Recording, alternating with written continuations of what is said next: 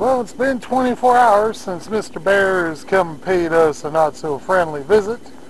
Wonder where he went last night.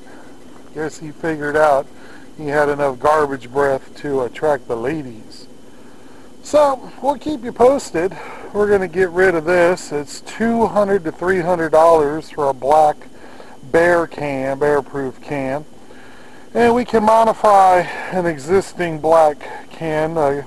Game and Fish was nice enough to send us some PDF files on all what we need to do. So we're going to try to put together something there, but currently we're just going to let everything hang out right here. We're not running any meat chickens right now, so that'll buy us a little bit of time.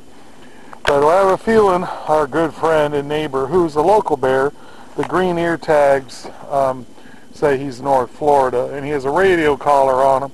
So Game and Fish is trying to see if they can pull out who he is, what his name is.